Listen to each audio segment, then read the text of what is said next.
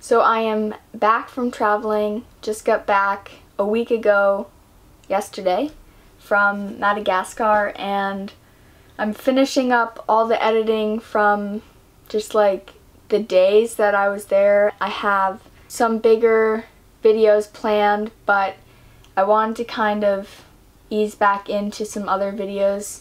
Obviously you know what this video is going to be about, but I just kind of want to preface it by saying that I don't go barefoot all the time. I think people have this misconception that I am barefoot, you know, airports, while I'm in the city, at formal events. I'm really not barefoot all the time. I'm barefoot as much as I can be, and I find when traveling there seem to be more opportunities to go barefoot, just because in a lot of different cultures that's more accepted and it's normal to see people just walking the streets with no shoes on. So for this past trip I brought a pair of sneakers, a pair of flip-flops, and a pair of sandals.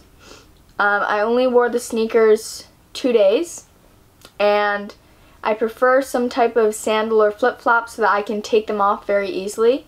So when I'm in the airport and just waiting, I'll just slip them off and sit on the chair very nicely. Or even when I'm in the airplane, it's so much better to take off your shoes. I would definitely suggest, if you really love being barefoot, to wear something that you can easily slide on and off. Another kind of logistical thing, it saves a lot of room often because sandals and flip-flops don't take up as much room as sneakers and hiking boots and other types of boots. I know in some countries you would need a heavier pair of shoes, but as much as possible, if you really try to limit yourself to the amount of closed-toed larger shoes that you have to bring, that would definitely save you space in your luggage so that you could have other things or just bring a smaller bag. Along that same line, being prepared is important. So maybe there's going to be snow where you're going or something, or there's a possibility that there still could be snow. That would be really stupid to not be prepared for it at least. So I've gotten a few different responses from these barefoot videos that I've made. One being, why even worry about trying to go barefoot when you're in another country? It's so much less stressful to just wear shoes and you're all set. And what about like bacteria and, you know, viruses? Obviously you have to be careful, but going barefoot actually relieves stress, and traveling is very stressful at times. And so having moments or days or half days, hours, when you can feel the contact with the earth on your bare feet is super important for our own health, because the earth contains energy, and the idea, if you believe it or not, that's up to you, but the idea is that the earth has a certain energy, and when you're walking on the bare feet you get that energy because you have that bare contact with the earth. If you're wearing shoes, you don't have that. So I definitely feel like there were moments in the trip where I was just walking barefoot and I felt like so much more calm than I did when I was wearing shoes.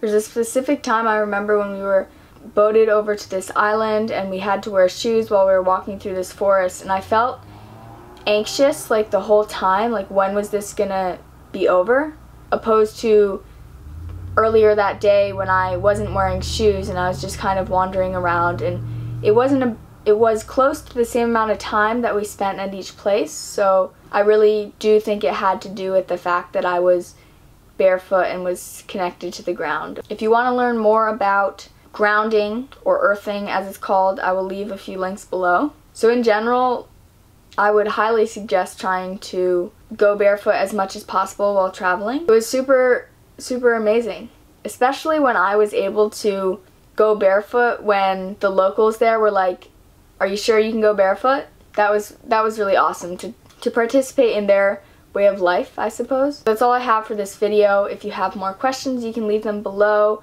I have a big announcement coming, a somewhat big announcement coming about these shirts, and oh my gosh, so many other things. I am starting to train, if you will, for the ninja competition, EFB 21, so I have a year and a half for that. There's possibly another bigger travel opportunity happening, so this is like kind of mind-blowing, all these things that are happening at once, but it's good. It's really good. And as far as moving my tiny house, that really depends on this other opportunity that you will hear about in the future. So I hope you're having an amazing day, and I will see you very soon.